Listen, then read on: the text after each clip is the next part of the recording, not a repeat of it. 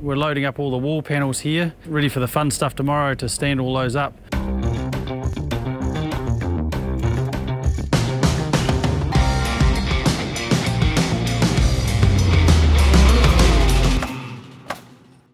Yeah, here we are, all the hard stuff's done, all the prep work in the pre-assembly yard's been done. We're loading up all the wall panels here, ready for the fun stuff tomorrow to stand all those up, and later on next week we will put the roof panels on. Yeah, g'day. I'm Mark Johnston and I'm one of the site foremans for Chatterton Builders, and we're just at one of our sites in Westmoreland, Christchurch, where the hiab's just delivered our wall panels to site and we've just finished installing them. So now we're inside the house, where the process began this morning. We're starting with our long run of wall panels down this back side here.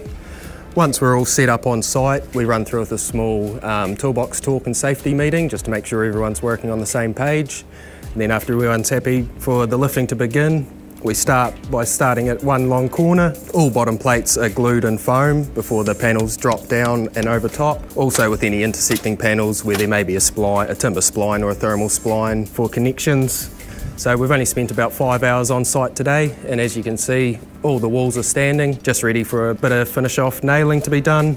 Bottom plate strapping still to be finished, and just secondary top plates to be installed. The next step on this build will be the internal frames will be stood and plumbed straight, where we will fix them through the outside of the SIPS walls. And once internal frames are stood, we'll install the roof SIPS panels probably within a week's time, then ready for papers, tapes and window installation. So looking for a watertight house within 2 weeks.